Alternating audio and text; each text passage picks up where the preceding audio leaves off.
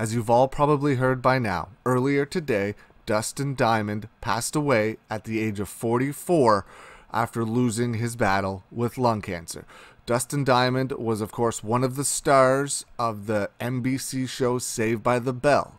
And since that time, a few of his castmates from that show have commented on his passing. I put up a video earlier where Tiffany Amber Thiessen and Mario Lopez has commented, and I will put their comments at the end of this video as well.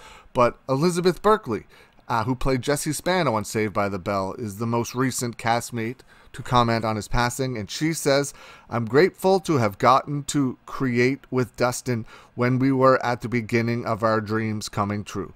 I will hold on to those sweet memories and the laughs we shared. Rest in peace."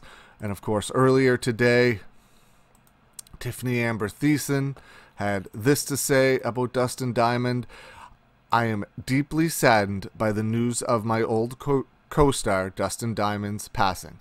Life is extremely fragile, and it's something we should never take for granted. Godspeed."